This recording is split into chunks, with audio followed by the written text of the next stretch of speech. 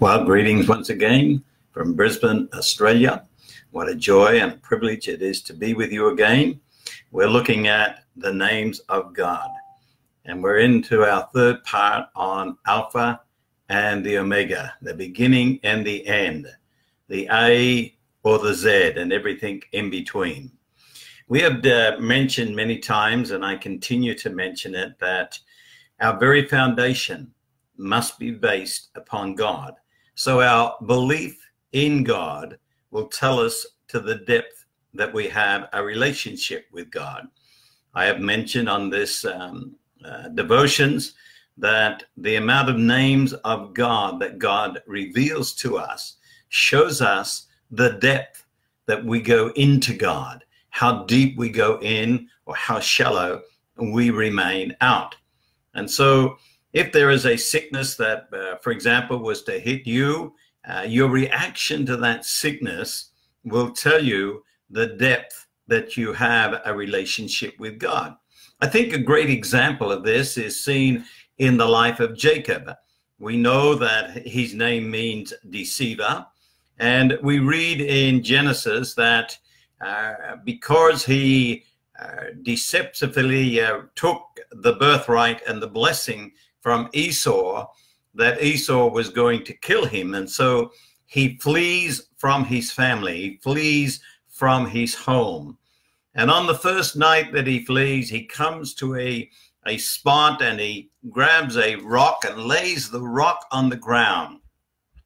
And there he slept that night. But through the night, God comes to him and gives him a vision.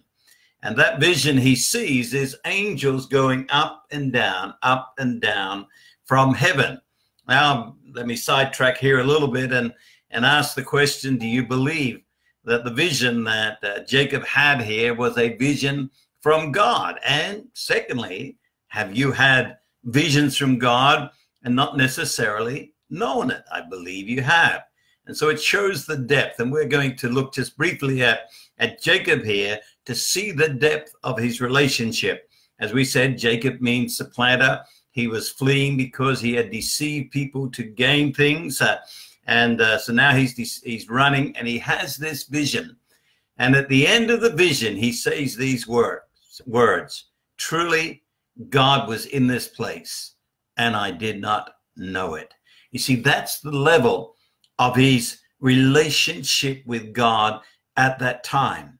But God gives him a promise, and he throws, even through that vision, afterwards he says to God, he says, God, if that was really you, be with me in my journey and bless me. And God later comes and says, I will bless you, go under my covering and my protection. And we know that he goes down to Laban's house, and there he remains for 20 years. First of all, working for a wife, and again, he was deceived because in this time, God is beginning to develop Jacob and to make him into the man that God wanted him to be. But if you don't have a revelation of God, then you can't develop and God can't work within your life. And so 20 years later, they're now going back. God told him to go back to his homeland.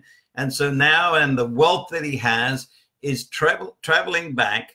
And this time he has another vision at night.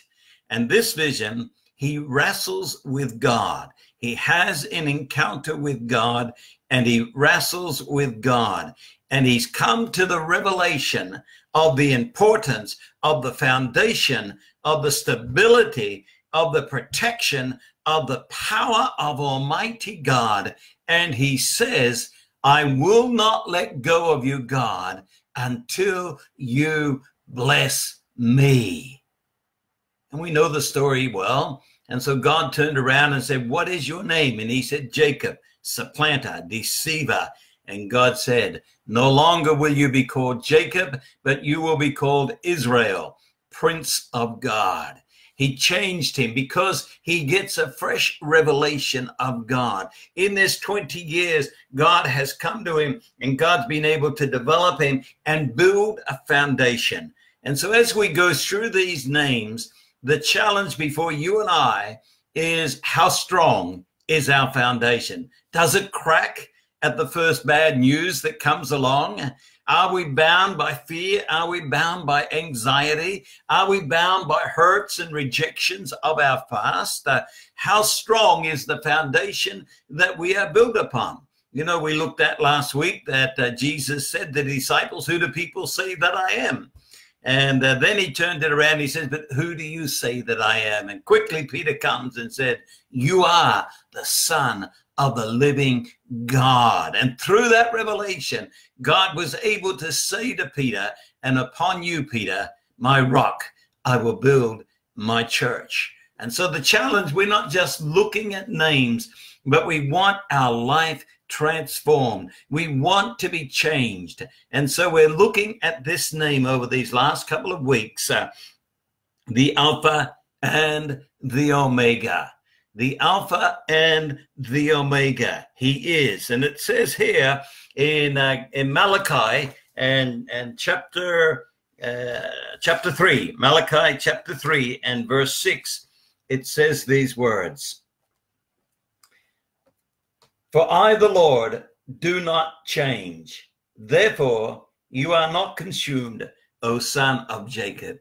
And see, what God is establishing here, God is establishing his character. We must understand the character of God. To know God, we must understand his character.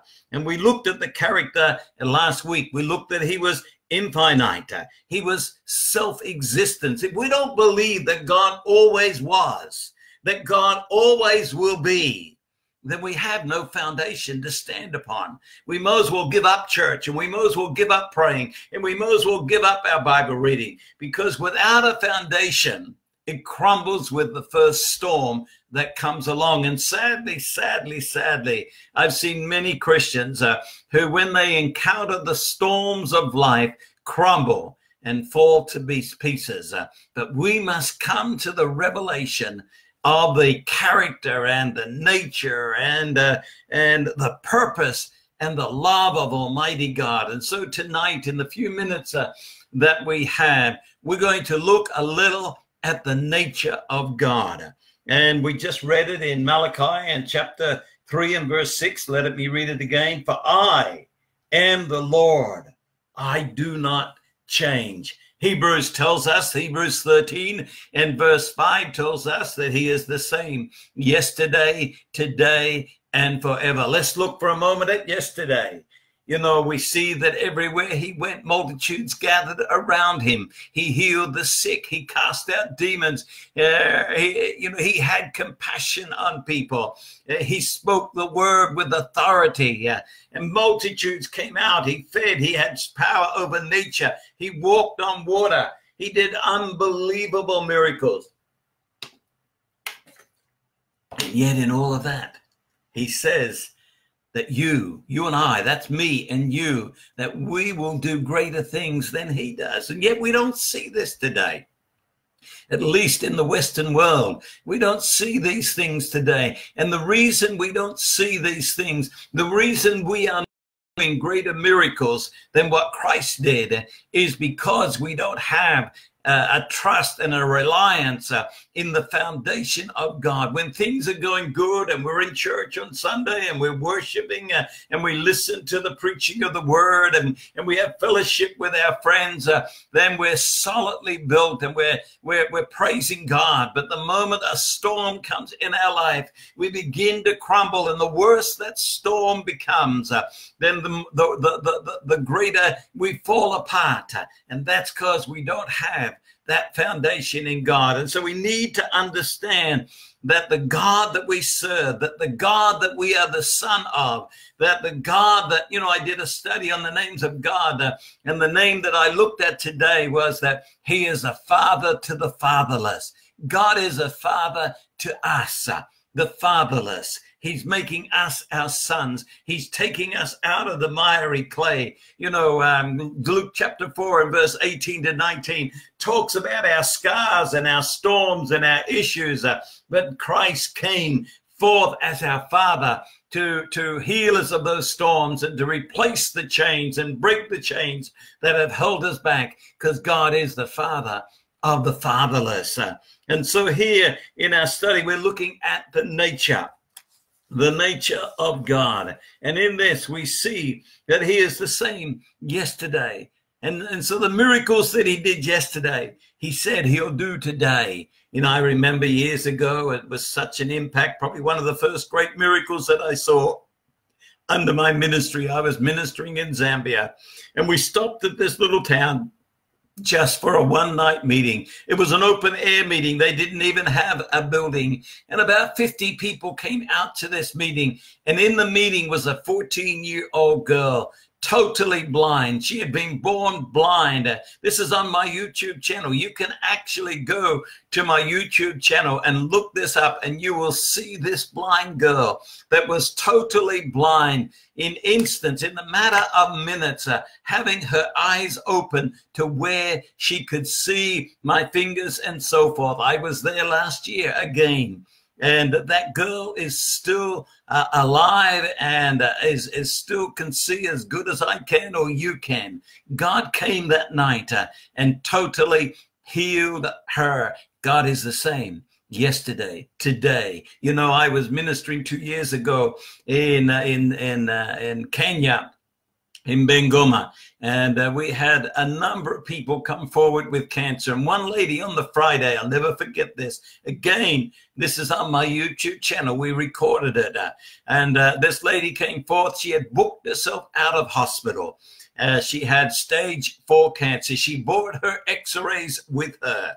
And she came to that meeting in a taxi and came down, walked down the hall, struggled to walk down the hall of the church, sat in the second row, and at the end of the meeting came forth for came forth for prayer, showing her x-rays and saying she has stage 4 cancer. We prayed and she yelled out, "All pain is gone. All pain is gone." Then I had the pastor's wife walk her around. She came back and totally healed. Totally set free of cancer, didn't have to go back to hospital. You know, this doesn't just happen in meetings. I was speaking last year via Skype into India, and I was speaking on a Sunday in a church there. The pastor set it up that I would speak. He invited Muslims to come. He invited the unsaved to come. He invited others to come. And there was a lady that had leprosy. She came forth. And I put my hand on the screen just like this, as though I'm putting it on her head. And I began to pray. And just as Christ did, I reached out to that woman with leprosy, and I bound the leprosy and set her free. And she cried out, "All pain is gone. All pain is gone." And then straight after her, a man comes forth. And he had cancer in his mouth, in his tongue. He couldn't speak. And so he said he wanted prayer in the best way that he could speak. And we prayed. He was in much pain. And he cried out as we pray, "All pain is gone. All pain is gone." And I rang the pastor back via Skype a few days later, and just to check how especially the lady with the leprosy was going. And he said to me, he said, "Prophet Tom," he said, "I've just come from that village, and I'm pleased to tell you that all leprosy is gone. All the scars have come off her body. She has pure skin, perfectly healed, all leprosy gone." And then he said, "You know the man you prayed for that had cancer in his mouth? Well, after the meeting, he spoke to me for 2 hours. He wasn't able to speak before that, but God had loosened him, and God had totally set him free of the cancer in his mouth. All the pain was gone. The tongue was restored, and he spoke for 2 hours after. God said, "I'm the same yesterday, today, and forever." God does not change. He's going to be the same tomorrow. If you face a storm tomorrow, if you face a storm next week, if you face challenges in the future, he's the same then. If it's cancer that is your storm, if it's heart condition that is your storm, if it's diabetes that is your storm, if it's liver disease that is your storm, he's the same yesterday, today, and forever. When he walked this earth, he healed the sick. He walked on water. He multiplied multiplied food. He provided the money for taxes from the mouth of a fish. He's the same today, and he'll be the same in the future. If you need money, he will provide it. If you need healing, he will provide it. If you need food, he will provide it. If you need a supernatural intervention, he will provide it. Hallelujah, hallelujah, hallelujah. But something special about the nature of God. You see, the nature of God is holy. Let's go to Revelation. And in Revelations chapter 15 and verse 4, we read these words.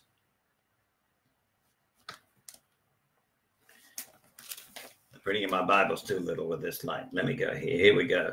They each held the harp of God, and they were singing the songs of Moses, God's servant, and the song of the Lamb. Mighty and marvelous are your miracles, Lord Yahweh, God Almighty. Righteous and true are your ways, O sovereign King of the ages. Who will not reverence you with awe, O Lord, and bring glory to your name? Now listen, for you alone art holy, and all nations will come and bow in worship before you, as your blessings have revealed. God is holy. You know, we need to understand, you know, in 1 Corinthians and chapter 6 and verse 19, it says, we are the temple of the Holy Ghost. And we need to understand the word holy here. For God cannot have corruption in a holy vessel. They do not mix. And, you know, in verse 18 of 1 Corinthians chapter 6, Paul is talking about, you know, the sinful nature of man, where he's having adulterous relationship. And then he says, I'm the temple of the Holy Ghost. The two do not mix. It's like taking mud and a fresh glass of water and pouring the mud into the fresh glass of water. That fresh glass of water is no longer pure. And so if you're not having the revelations of God, and if God is not moving through you with healing power, or if God is not moving through you in the supernatural realm, you need to look at your life. You need to see what from Galatians chapter 5, what areas there, verse 16 and on, that are corrupted in your life that you need the Holy Ghost to remove and cleanse. It tells us in Revelations chapter 4, and this is the oldest worshiping God, and it says in chapter 4 and verse 8, these words. It says, they worship without ceasing, day and night, singing, holy, holy, holy is the Lord God Almighty, who was, who is, and who is to come. You see, every moment of the day, we should be getting revelation of God. Proverbs 29 and verse 18 says, without a vision, the people perish. The literal meaning of that word is, without a progressive revelation of God, the people perish. You may have had a revelation of God, of salvation. You may have had a revelation of God as the baptizer in the Holy Ghost. You may have had a revelation of God as your righteousness. But if you haven't had a fresh revelation, then you're dying. And you need to get a fresh revelation of God. You need to have a progressive revelation of God. And this is what the elders are doing here. And this is what we need to be doing. We need to be crying out day and night, holy, holy, holy, holy, holy, because God is revealing himself to us. Well, our time is gone. Our 15 minutes goes so fast, but it's a joy, and we've got all year to go through the names of God. Just finished my 130th name of God, and so the book is coming along nicely. But, you know, continue to tune in on Tuesdays as we cover the names of God. We're looking at, he is Alpha and the Omega. If you're free on Thursdays, same time, tune in where we're looking at spirit beings or human beings. Which one are we? Father, what a joy it is to share again this day. Thank you, Lord, for these people that have tuned in. Speak to their hearts as I've shared the word of God this day. Open up revelation of you. Let their foundation be built upon the rock, Christ Jesus, so that in the storms it will not move, in the storms it will not crack, in the storms it will stay strong and firm, and they will grow in you like Jacob grew, to the point that you changed his name and you called him Israel. Father, change our names and call us the sons of the living God. Amen and amen. Bless you all. This is Prophet Tom. What a joy it has been to be with you today. Amen.